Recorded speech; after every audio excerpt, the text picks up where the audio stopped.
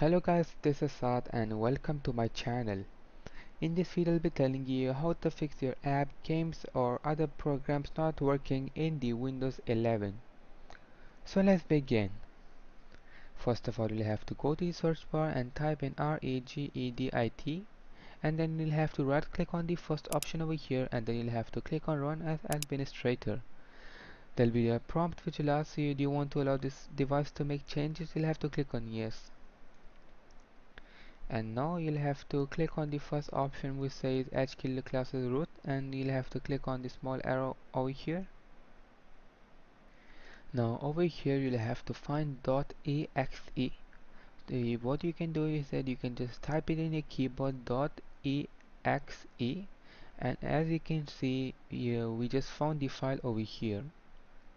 So what you have to do is that first you'll have to click on it, you'll have to select it, and then you'll have to now click on default and then right click on it, and then you'll have to click on modify. So over here you'll have to make sure that it is written exe file, and for you, if you already have exe file written, you can just leave this the way it is, but if you have something else written, you can just change it to exe file, and then you'll have to click on OK. Now you'll have to again go down and you'll have to you'll have to find .exe file.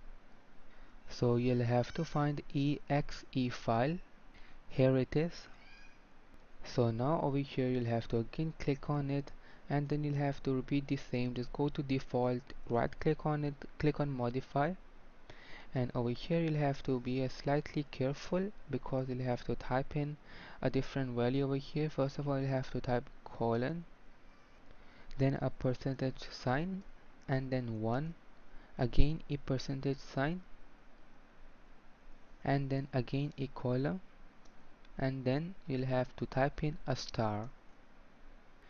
Now you'll have to click on OK, and now you can close this and restart your computer.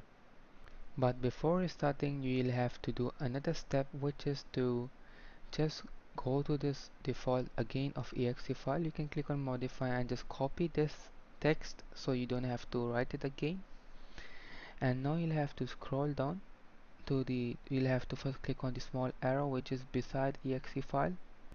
Now you'll have to click on the small arrow which is beside shell, and then you'll have to click on open, and now you'll have to go to the default of open, right click on it, modify, and then you'll have to just paste the value which you copied before, and now you'll have to click on OK, and now you can restart your computer or laptop to fix your problem. So there's not a 100% chance if it will fix your problem or not, but you can at least try, because trying it is worth it, because it is free. So I hope this video would have helped you, and I hope it can fix your problem, but if it didn't, then I'm sorry about that. If it did work for you, you can subscribe to my channel, and we'll meet in the next video.